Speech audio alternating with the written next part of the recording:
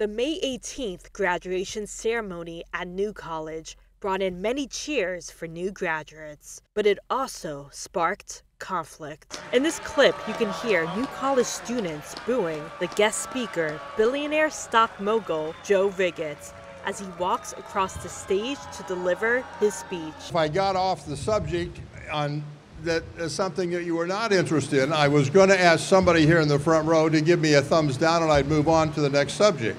But as I got up here, I see there were a number of people already putting the thumbs down sign up, so I'm not going to ask you to do that. Have all the choices that you have for careers that you want to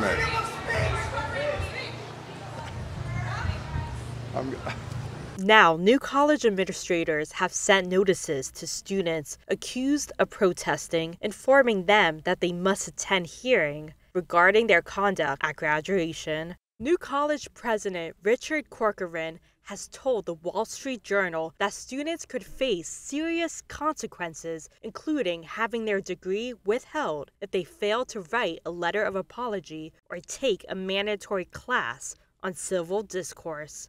Joshua Epstein is one of those New College students. I put hundreds, if not probably thousands of hours into my degree, writing papers, taking endless amounts of classes.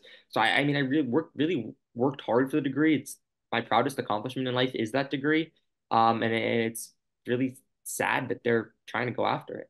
We really have to focus on the academics and recognize and respect these adult graduates and their right to express themselves. And if it means that they have to listen to 1 minute of booze, that's it. That's life, right? That's called free speech. That's America. SNN reached out to New College regarding the disciplinary plan. They gave us this statement, reading in part, "We support and protect the right of free speech while resolutely insisting upon civil discourse. Disruptive activities by a few individuals at a ceremonial event attended by hundreds is not a representative of either of these principles." As for Joshua, he plans on attending the conduct hearing and admits he's concerned.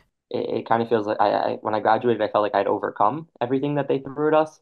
And now for them to try to kind of be like reaching out of the swamp like a monster to pull us back in, it's really scary. In Sarasota, Christy Sultan, SNN, the Suncoast News Network.